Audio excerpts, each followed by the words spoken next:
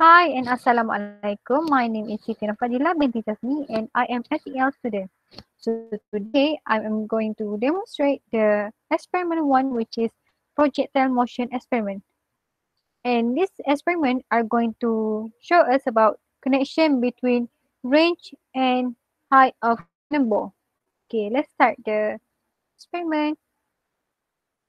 So here we have measuring tape to measure the range, and also we have another tools to measure range, height, and also the time.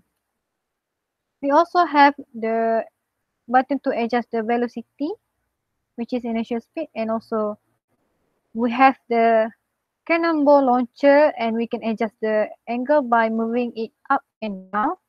And also we have the cannon button to launch, and also we have the menu, which is you can choose this the object to be projected. And now we are going to choose cannonball, and its mass is 7.60 kilogram. Okay, and we are going to choose 15 meter per second velocity at 70-degree angle. Oh, okay, so now we are ready to launch.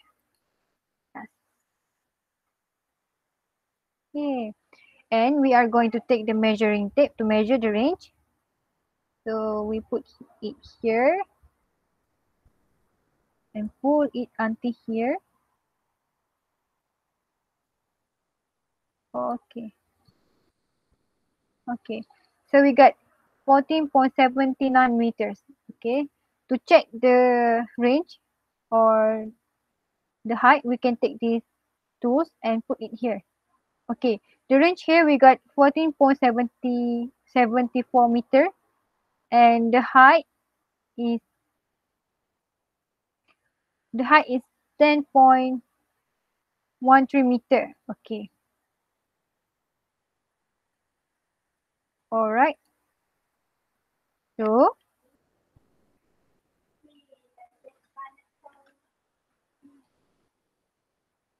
So in this experiment, we can see that there are two important facts, which is first, the distance the ball travels in x direction is directly proportional to the time flight, which is due to the fact that there is no force acting upon the cannonball in that direction.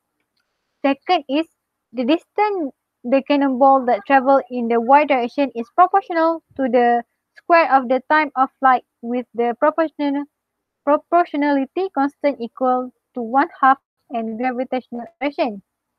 I think that's all from me now. Thank you.